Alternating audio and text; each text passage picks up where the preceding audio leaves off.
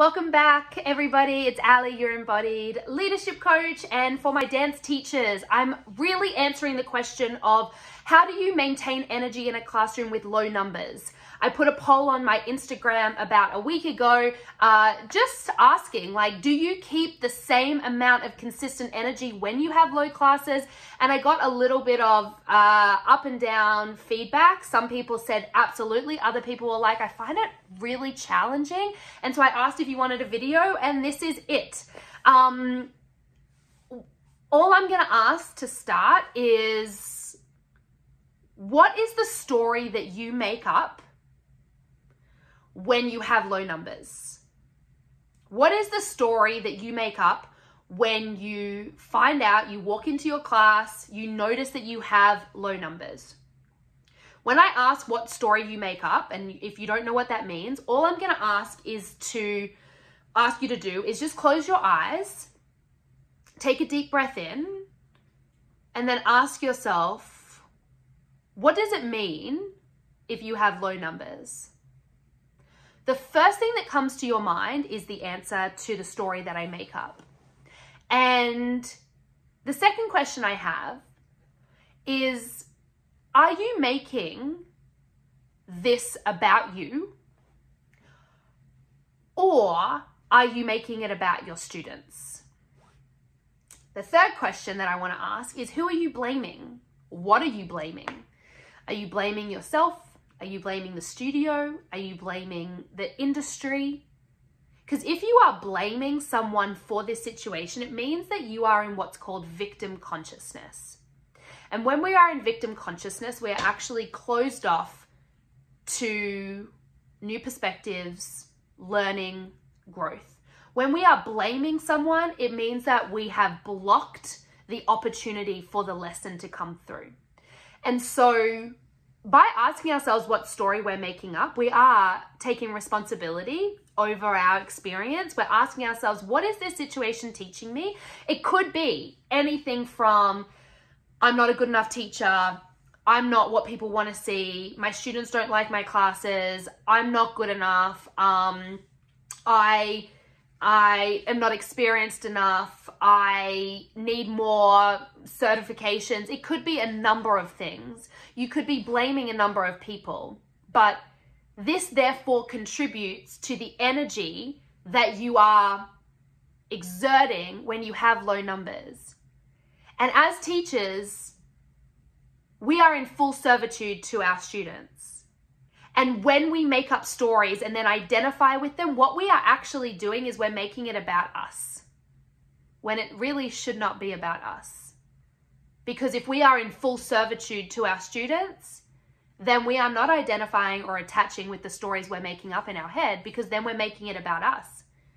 And so what would it mean to, when you have low numbers, taking a few deep breaths and noticing the stories that are coming up, and then observing them because they're there, letting them go, and then being as present as you can with the people in the room, who that might be the only opportunity in their day to be seen by someone.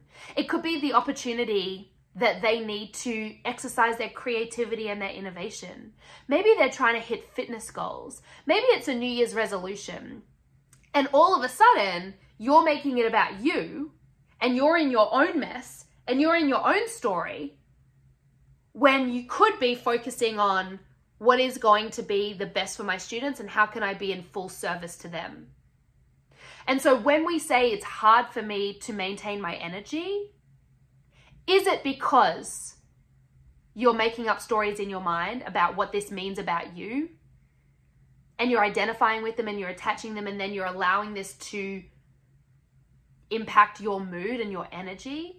And then you're projecting that energy onto your students, and then they feel that, and then they don't really want to contribute as much as, you know, if you were totally present and there for them and excited, regardless of how many people they are in the room. People feel that energy. So what would it mean to be honest with yourself? Maybe even be honest with your students.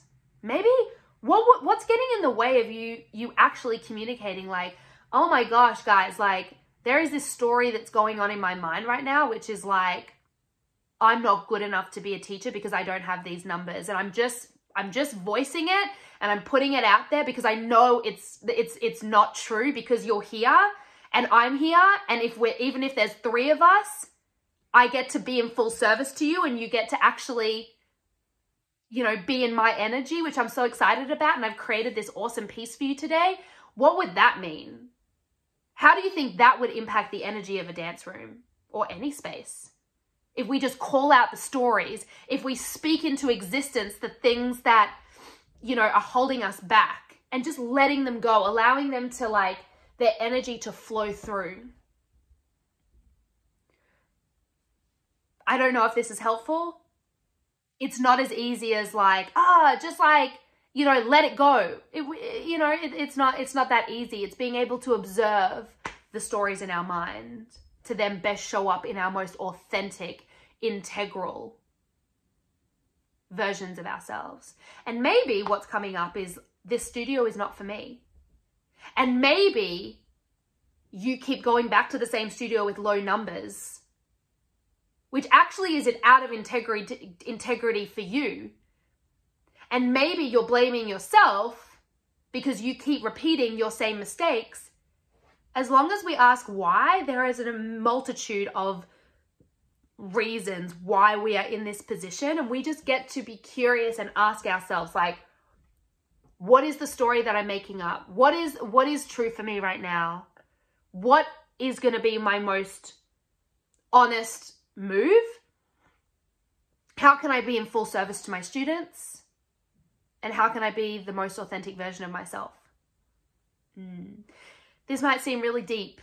It's because it is. We get to observe what is happening in our experience to show up the most authentically. If you want more of what we're talking about, if you're a dance teacher and you have low numbers, you're not sure why, you don't know how, you don't know what's going on, you want more money, more abundance, more jobs, more opportunities, more excitement, joy, freedom, please get in touch. This is what I do. I support people just like you to understand themselves and to be more embodied across all areas of your life.